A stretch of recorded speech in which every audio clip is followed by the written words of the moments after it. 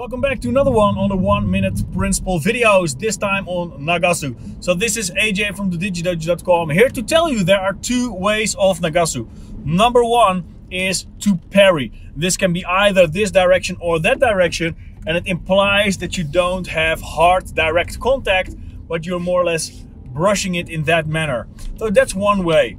The other type of Nagasu is kawasu, and that means to avoid, not escape. Avoid, because avoid implies that you're using your body to let the attack pass.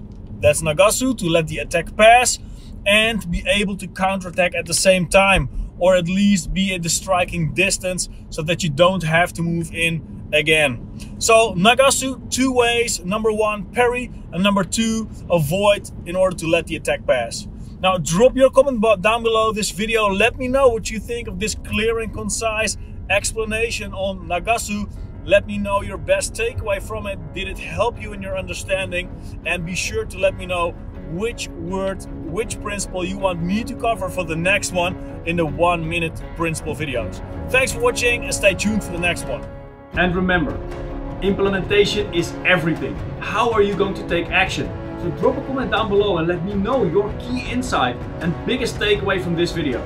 Don't forget to click the subscribe button, turn on the notification and hit the bell so that every single time I upload a new video, you'll get notified. And next to my YouTube videos, I invite you to check out the digidojo.com, which is the largest knowledge base on karate and kobudo on the planet, with thousands of high quality instructional videos that'll take your skill to the next level. And if you get started at the digidojo.com for free right now, you'll enjoy these 3 welcome gifts that I prepared for you. So number one is the best footage of the Wadokai Summercamp 2013 with Sakagami Sensei. The next one is the Takashima Seminar from 1998. Plus you'll get access to the Meotode Crash Course, where you discover how to develop this traditional skill from the ground up. After you hit subscribe and give the video a thumbs up, click the link down below in the description box to check it out. Thanks for watching and stay tuned for the next one.